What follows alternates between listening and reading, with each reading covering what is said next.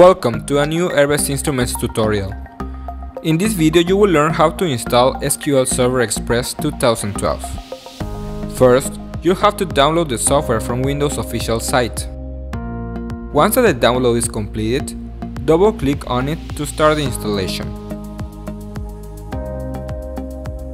First, wait for the file extraction to finish so that the software can be installed properly. This will open the SQL Server wizard. In the wizard main page, click on New SQL Server Standalone Installation and wait for the next screen to load. In the License Terms window, click on the box to accept the license terms, and you can also choose to send your information to Microsoft. Then, click Next. In the Product Updates window, click on the box to automatically install the latest software updates. Then, click Next. In the next window, wait until the updates are downloaded, and when all of the status are completed, click Install. Wait until the wizard loads the next screen.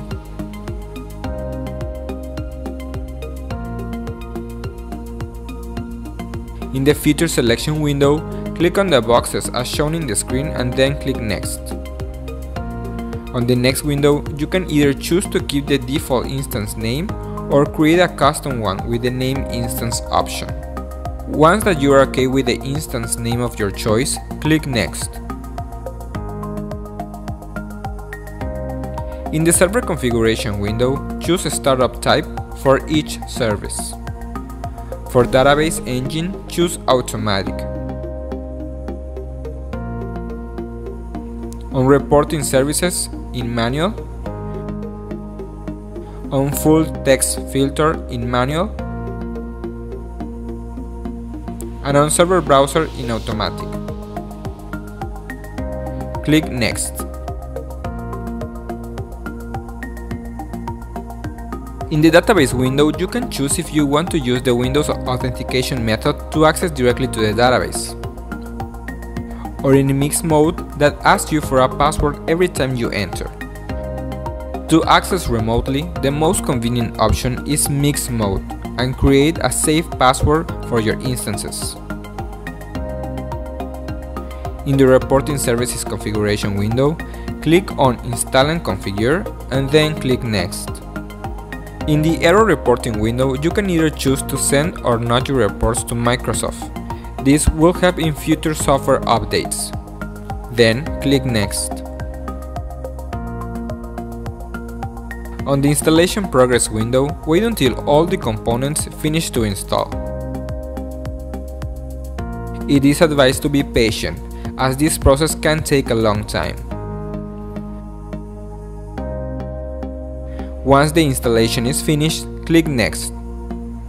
On the Complete window, you will see all the installed components. With this, the installation is complete. Click Close. Now we can close all the wizard windows. In the search bar, type and find SQL Server Management Studio.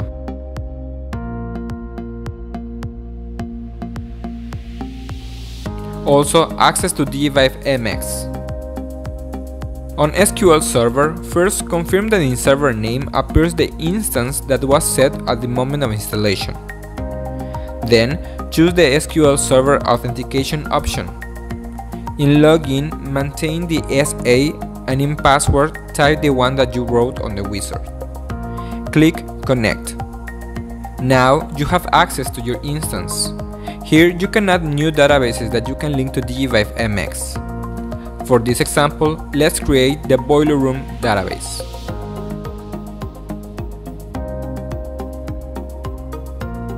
To link the database to DigivibeMX, access to the Database tab. With the Connect button, choose SQL option.